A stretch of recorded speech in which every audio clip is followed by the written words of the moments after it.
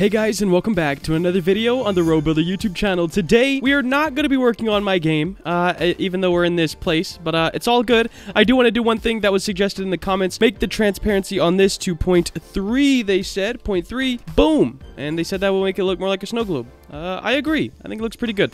Anyways, guys, today I want to go over the top 3 most useful free things for builders, okay? So, for example, one's a texture pack. This one right here that I always use. I keep getting comments saying, bro, where do you get that? Where do I buy it? How much is it? Whatever. It's free, guys. I'm gonna have the links all down below. So, the top 3 things. First things first, it's this texture pack, okay? This is the first most useful thing as a low poly builder, a simulator builder, whatever you want to say. It helps so much. There's literally something for every type of zone in here, and half of them you can use for more than one idea because you just change the base color. So like these clouds, I could make it blue, and you know, it just whatever. It's all gonna be great for a bunch of different zones, and it's completely free. I'll have the link to Dev for Hire's Twitter, where he tweeted it, and you can cop it for free, guys. It is right here. Christmas has come. It's finally here. My free 48 plus low poly stylized or styled, yeah, styled, not stylized, my bad, texture pack.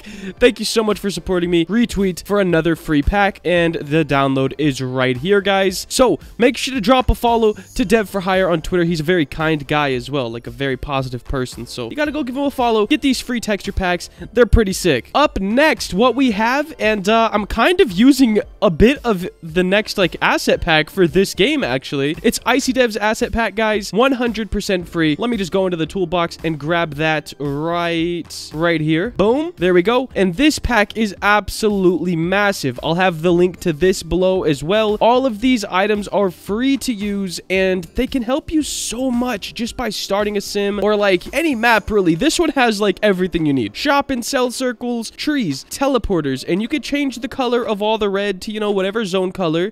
Cactuses, these little jump pads, outside mountains, fountains, egg holders. Like, this has everything you're gonna need, especially for a simulator, and you could do a lot with it. Like right over here, I made the trees myself, but pretty much all the other assets you see are from that pack right there, guys, and it's really cool. Highly would recommend checking out Icy Dev. He's probably my favorite builder on Roblox. Like, just his oh my gosh, his map. Every time I see his maps, I just feel like I'm garbage. But guys, this is completely free. Make sure to cop it. It will also be linked down below. Now, the third and final thing, we're gonna go Exodus's asset pack. I have made a full map with this thing. Oh geez. Okay, let me just grab all of this assets. Okay, there we go, and move that over here and drag it down. Okay, now the reason I'm putting this one is because some people really love the blocky style. I'm not the biggest fan of it, but it is still a really good environment, like texture pack, or not texture pack, asset pack. There's a ton of trees. Okay, we have 3 variations pretty much of every tree, and there's all these rocks